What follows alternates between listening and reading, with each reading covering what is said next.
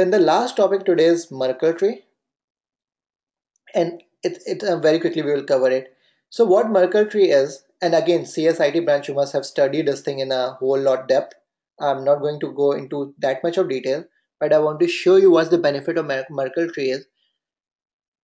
Till now we were just talking about one data.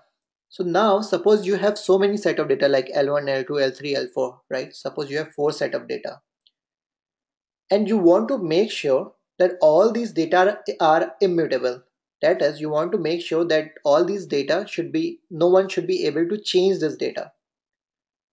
So one way is that you create a hash of each of the data and store it, right?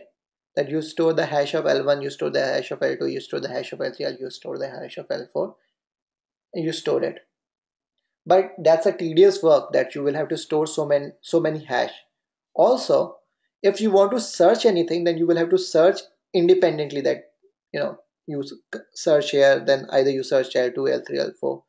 So search functionality as well as storing will become a very tedious work. So what you do is you store the data, especially in blockchain. The way you store the data is in the form of Merkle tree. What you do is you take two data L1 and L2, or here you go. That's how you do. You take this data L1, you create a hash. You take L2, create a hash, L3 hash, L4 hash. Okay. Now you take these two hash and create a hash again. Right. Same way on the right side, you take these two hash, you create a hash again. Now you take the hash 0 and hash 1 and you create a top hash. And now you store this top hash only with you. The benefit is, suppose someone tries to change data of L1.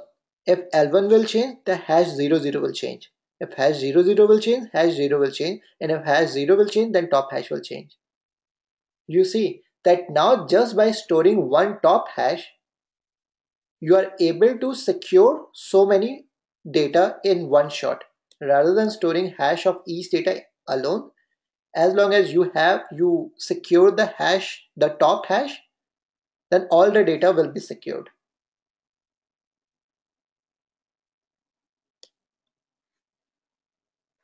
Is that right? Does that make sense?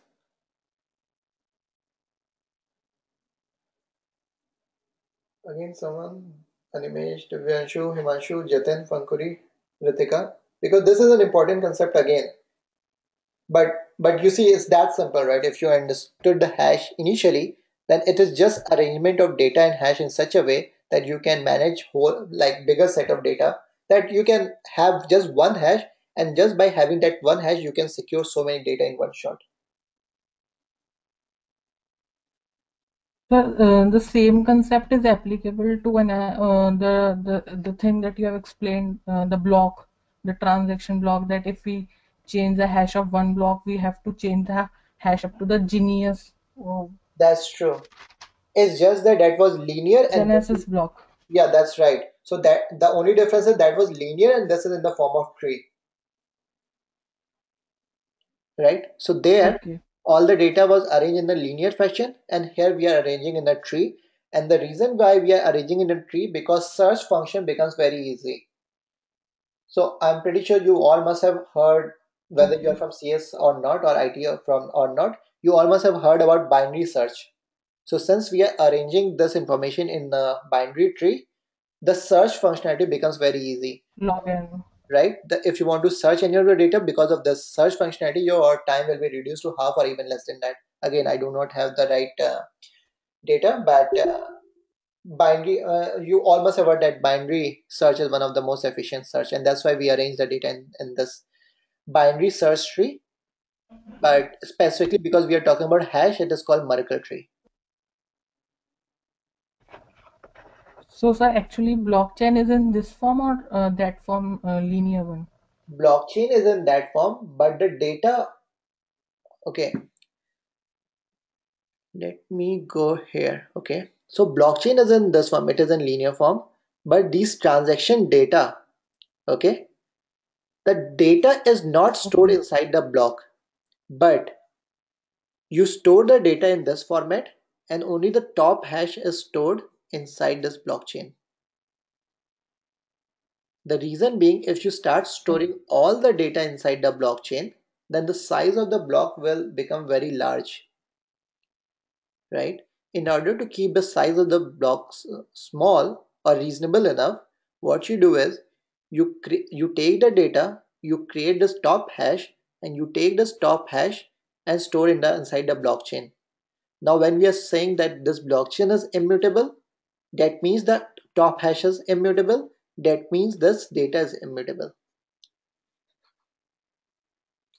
Does that answer you, Jatan? Okay, sir. Yes, sir. So, Right. Neeraj, Siddharth here. Yes, Siddharth. So you mean to say for every block, there could be a Merkle tree associated with it, right? Possible, yes. Okay. But it's but in real world in Ethereum, it's not for every block, but for entire blockchain. But yes, in there can be a blockchain where there can be a Merkle tree for each block. But the way it works is that you have Hmm. one Merkle tree or one state for this entire blockchain, and you keep storing the new hash every time. So suppose L1 changes, you just store the delta, whatever has changed from the previous Merkle tree to the new Merkle tree. Okay. But again, we will talk more. We will go like we will talk. What were you asking? Like we will go into more details.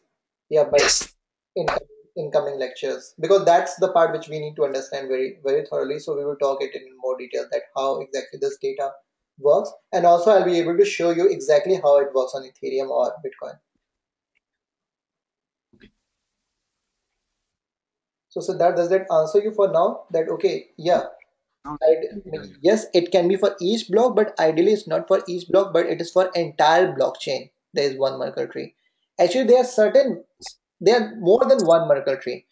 There is some Merkle tree for the block itself also, and there is one Merkle tree for the entire blockchain also.